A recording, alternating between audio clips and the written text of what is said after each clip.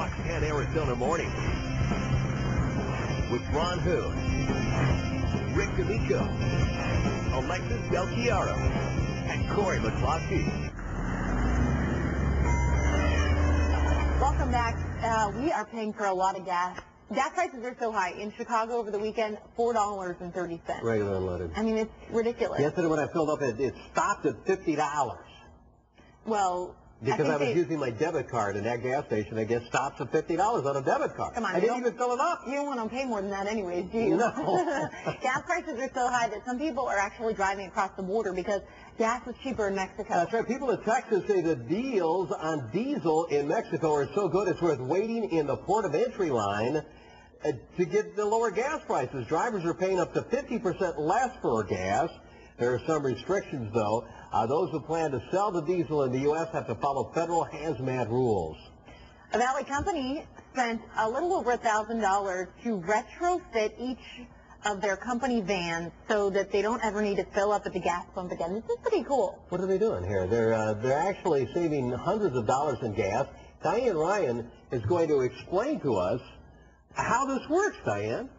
Hey, good morning. I'm in the garage of this brand new company. It's called PC911, and we're right off 37th Avenue in Thomas.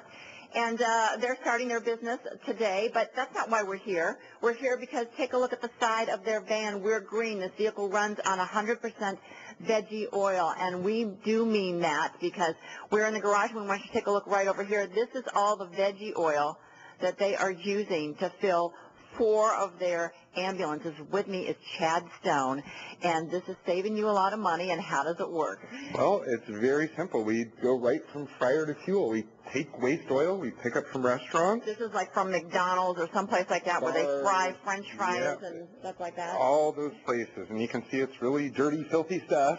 Yeah, and then what do you do with it? We just go and pour it right in our fueling station that we built. You built this yourself, the fueling station? Myself, yep. It's all pretty common parts you can get, almost at Home Depot, most of them. It looks pretty simple. It's very simple. It's just a pump and a whole bunch of strainers. So we're pouring the fuel in here, the vegetable oil. Really. Right in there, and as you can see, it filters right down and gets any of the bits of matter out, and then we're going to go and turn on our pump right here. And all it's going to do is pump this out of this barrel right into a filter strainer, and we'll put it right in our tank. Let's go watch them put it in the tank. And I don't know if you can see that, but we're fueling up. Now, how many gallons do you put in here? This one takes about 30 gallons. 30 gallons. And how much money do you think you're saving? Oh, wow. We're saving over $120 a tank now. We pay back for the conversion in 10 tankfuls. Yeah, that's right. You said anybody can do this, pretty much. Yeah, anyone can do this. All you need is a diesel vehicle. Now, we're going to have Juan kind of show us the back of the truck. The reason why you picked an ambulance is because you had so many things to carry. Yeah, we had so many things to carry. When you're fixing computers and all that, you don't want to have to run away for 2 hours and come back and get the parts. PC911, we carry the parts with us. That's what makes it easy. Do you think that people at home could do this for their own cars? What do you need? Just a diesel vehicle and a straining kit to strain the oil. That's really it. Their conversions are very common online. You can really just search vegetable oil conversion. And you do pick up your used vegetable oils from restaurants and places like that? Restaurants, bars, buffets, anyone who fries, we can do it. Thanksgiving's a big day for us.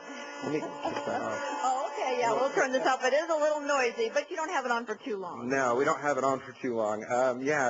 Thanksgiving's a great you for us because everyone's frying their turkeys now. Oh, that's right. Now let's show them the engine. Do you have to convert your engine as well? Is it pretty easy? You want a mechanic to do it definitely, but it's not a very expensive process, and you don't have to do it. They don't actually do anything to the engine. It's all done right here, and what they do is just reroute the fuel lines so they're heated up. Vegetable oil gets thinner when you heat it up, so it can go through the fuel system. Well, that's great. So as you can see, they really do take fuel from the frying pan and put it into their fuel tank, and it seems to be working here, and we may be seeing even more of it. In fact, he expects to get as many calls about this as he does about PC repair. So this is only just to emphasize, just for diesel engines. This is for diesel. You got to have a diesel engine, Yeah. right? You got to have a diesel engine. Okay. Yeah, you have to have a diesel engine. And he said the popular cars now are the old Volvos and the old Mercedes. Mercedes-Benz People are diesel. going on Craigslist to try to find those cars. Yeah. Oh, well, To use the fuel. sounds like a good idea if you have diesel. Yeah. Okay. Can you imagine how much Diane, money thanks. you're saving if you could get the used vegetable oil for free, because they're going to throw it out anyway, right? It's true. What They'll else probably are we gonna start do selling with it now that it's increased in value, but gee whiz, that's a great idea. It is. If it works, it works. All right.